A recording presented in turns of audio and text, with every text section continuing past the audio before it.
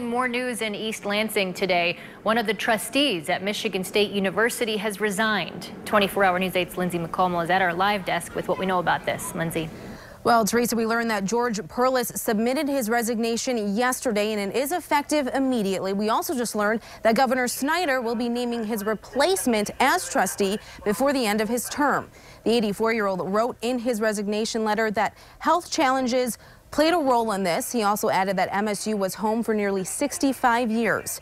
Prior to being elected as trustee back in 2007, Perles was the football coach for more than a decade and served as athletic director for 2 years in the early 90s.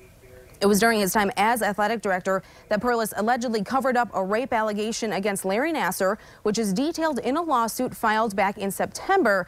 And many speculate that being named in that suit played a role in this resignation. If you missed our reporting on that lawsuit, you can read it right now on woodtv.com. Now, another thing to point out in all of this, Perles ran as a Democrat back when he ran for trustee and was appointed and elected rather in 2007. So there's tension already that our Republican governor will be naming his replacement as his term comes to a close at the end of the year. Of course, we will see how all of this plays out and have any updates also online. Back to you.